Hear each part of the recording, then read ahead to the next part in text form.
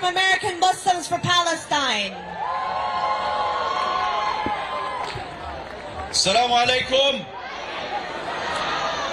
I want to salute each and every one of you for your steadfastness, for your resilience, for your commitment to the Palestinian rights. Let us keep this pressure on. Let us keep this pressure on. The reason why this genocide White House, why this complicit Congress, why the warmongering media just shifted their tone in relation to the brutality, to the genocide is taking place in Gaza, is because your voices have been heard. It is because of your actions and advocacy. It is not that, God forbid, that they had a sudden conscious awakening. They don't have a conscience. What they understand is pressure. What they understand is that we call them out. What they understand is that the people are unified.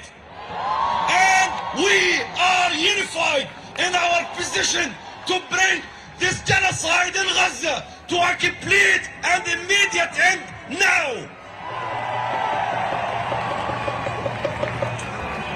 Because we're effective, they're trying to intimidate us. Because we are effective, they are trying to silence us. And because we are effective, they're trying to accuse our collective voices for justice as being anti-Semitic. I mean, we have brothers and sisters from the Jewish community here amongst us. Let us salute them. We salute you.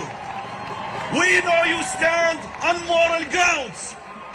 We know that you stand for your humanity. And we stand with you in our humanity. We're not going to be intimidated. Yes, from the outset, anti-Semitism is immoral. Islamophobia is immoral. Any form of hate and bigotry is immoral. But you know what is more immoral and evil? To conflate our condemnation of Israel and its genocide policies with anti-Semitism. To conflate our opposition to Israel as an apartheid state as anti-Semitism. To fuel Islamophobia under the pretext of pushing back against anti-Semitism. To deny the tremendous suffering of the Palestinian people who are being subjected to a brutal genocide by our own tax money, by our own weapons. To dehumanize the Palestinian people. To undermine their suffering. To subscribe to selective humanity. To use debunked lies about beheaded Israeli children to justify the beheading of Palestinian children.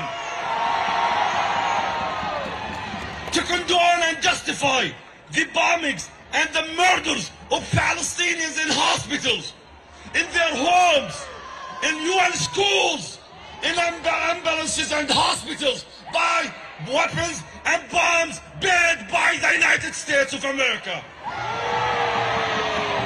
To make us all complicit as Americans in the war crimes and genocide that is committed and being committed now in Palestine.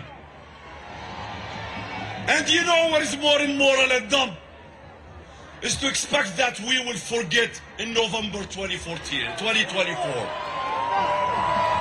To think that we're just going to elect you and vote for you just because you're not the other Republican guy. We refuse this analogy to choose between dying with a bullet or with a poison.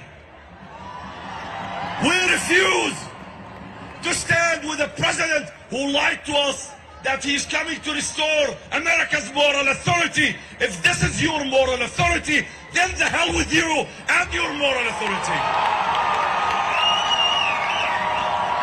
Moral authority. Moral authority is a human equality. Moral authority is freedom. Moral authority is dignity for all. Moral authority is not to vote to liars, to war criminals, to warmongers. That's what moral authority is. Keep the fight on.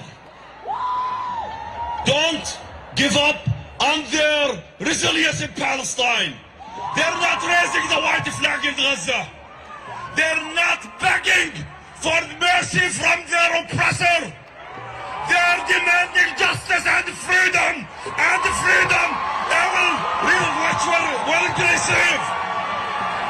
That's what's going to be achieved. Freedom is coming. This is inevitable. Palestine, wallah, by whatever Lord you worship, is going to be free. Is going to be free. Apartheid will be dismantled. Imperialism will be defeated. And lawyers will lose the elections, inshallah.